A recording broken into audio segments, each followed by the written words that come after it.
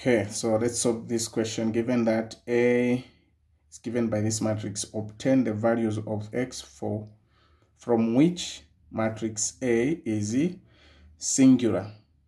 So the determinant of a singular matrix is 0. The determinant of a singular matrix is 0. So we have to solve this question as follows. So we say -5 should be multiplied by 2x minus 1. This is minus -3x multiplied by 4. This has to be equated to 0 because the determinant of a singular matrix is 0. So we distribute here, we're going to have -10x plus 5.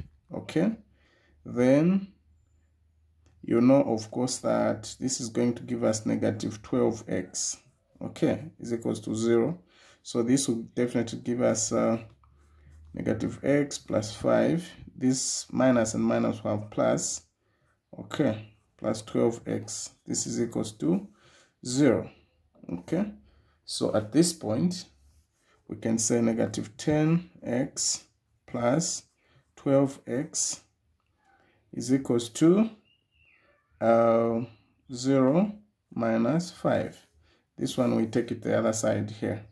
Okay, we take this on the other side. So what are we going to get? So this gives us 2x is equals to -5.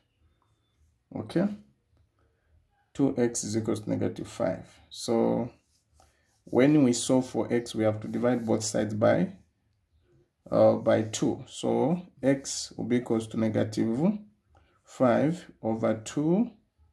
Okay, or you can divide here, going to have -2 1 over 2. This is what is going to be our answer here.